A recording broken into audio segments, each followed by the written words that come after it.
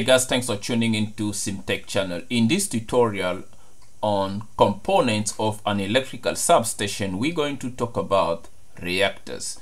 Reactors, as you can see here, is one of the most valuable electrical component found in substation. Now, what is the use of reactors? Yes, that is what we're going to find at the end of this tutorial. Now, if you look around in every electrical substation, you're going to find something that look like this. These are reactors. Right now, what are the role of reactors? What are they used for in electrical substation? Well, that is what we're going to find out in this tutorial. So stick around until the end of this tutorial and you're going to know exactly what are the use of reactors and why are they so important in power system. And if you find this tutorial useful, please don't forget to subscribe to CMTEQ channel and give this tutorial a thumbs up. That will be highly appreciated. So to put this simply, reactors are used to control short circuit current in very large power system network. So if you've got a big power system network like a substation in tune of a mega MVA, and you have to have reactors in place to control that short circuit current. If you don't, then the short circuit current can cause damages to other electrical component, and this will extend the power outage to even longer. So in case you have a short circuit just occurring on the transformer, and the reactor should be able to limit that short circuit current so that the current can be controlled in that sector alone, and the technician can quickly put their hands onto the fault. Reactors are basically inductive devices which got high impedance on high frequencies. Now, as you can see here, there are basically several ways in which you can connect your reactor into your circuit. As you can see, we've got shunt reactors here. Now, let's take an example here where you've got a load here. Now, in case you get a short circuit at this point here. Now, if you get a short circuit here at this point here, okay? Now, if you have an inclusion of a reactor here, now without a reactor, let's say this line will have a per unit reactance of 0.1 per unit, okay? Now, with an inclusion of a reactor, the per unit impedance of this line will increase. So this means in case of a short circuit current here, the reactor here is going to add the impedance of this line. So it will pump it up to, let's say, 0.5 per unit. And what this will do then, it will decrease the short circuit current magnitude to this line here, thereby limiting the amount of damages that can be caused onto the loads here. So that basically in a nutshell what reactors are able to do to protect your equipment in case of a short circuit. So as you can see here, reactors, they can be installed in different locations on your system. As you can see, we just place the reactors in series with your feeder or your load. You can connect them in parallel as a shunt reactor and so on and so forth. We're going to get to that in a moment. So these reactors, they're really very reliable in limiting your short circuit current, and they are very easy to install. As you can see here, we've got an example of an 8-core reactors, which is one of the most commonly used type of reactors. So it's the same one that we can find in many applications. So these, as you can see, this 8-core reactor is mostly made of a non-conductive material. So you're not going to find a lot of ferromagnetic material in it, so which makes this type of reactor very suitable for high frequencies application of current limits, and in mostly found in substations as we just discussed earlier. Like in any systems or application, there are always disadvantages as well that must be taken account of. So in case of reactors, the disadvantages here are really obvious, because we are now inserting an impedance, right? We are inserting an impedance in series with our feeder here. Now, bear in mind that this reactor will have a high impedance when there is a short circuit current passing, right?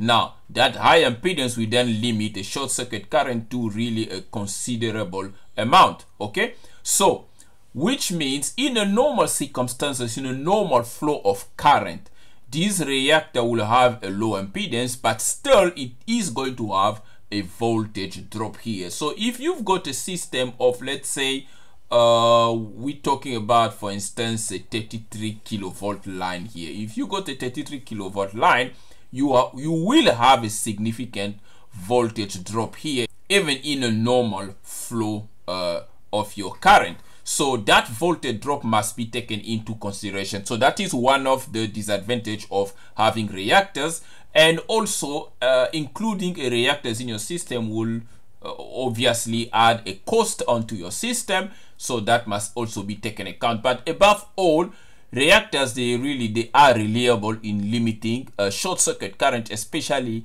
in large power system network where they're dealing with very heavy current, and they increase reliability and the safety of your equipment, of your system.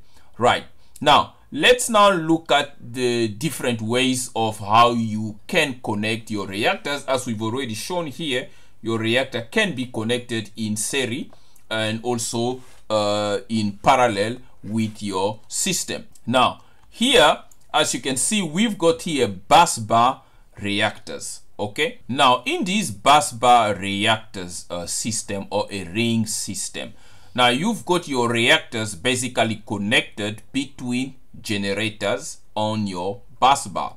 So this here is going to help in case of a short circuit at any point. So if you've got a short circuit here at this point here, right, you've got your fault here, so all of a sudden there's going to be a lot of current coming from these two generators, generator 2 and 3. They're all going to rush into the fault and generator 1, so depriving your feeders B and C from receiving power. Now, because of the reactors in between these bus bar, the amount of current contribution, fault current contribution from generator 2 and generator 3 are going to be limited by these two reactors here. So you're going to have less fault current on feeder A and contribution from generator 1. So that is one of the advantage of having reactors between your generators on bus bars. Now the next one is obviously reactors connected in series with your generators. As you can see here,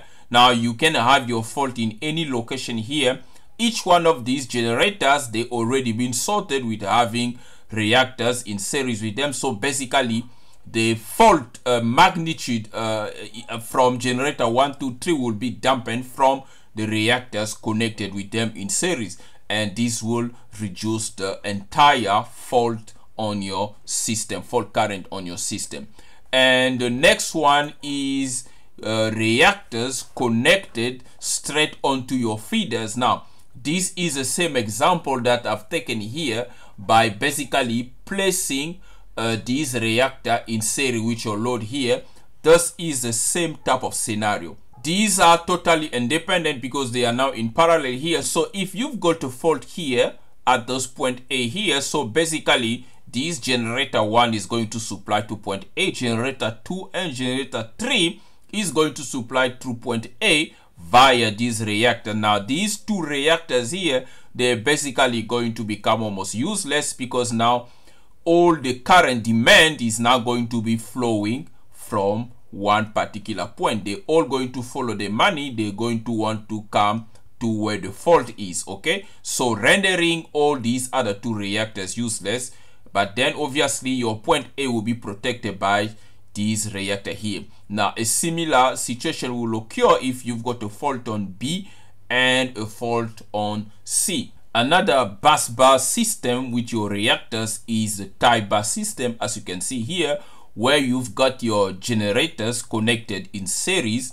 with your reactors to your main bus bar system, as you can see here, and your feeders being taken or tapped straight from your individual generators. Now the advantage of this system is that you can connect another generator onto your system here without having the need to change the existing installation. You basically just tap into the system.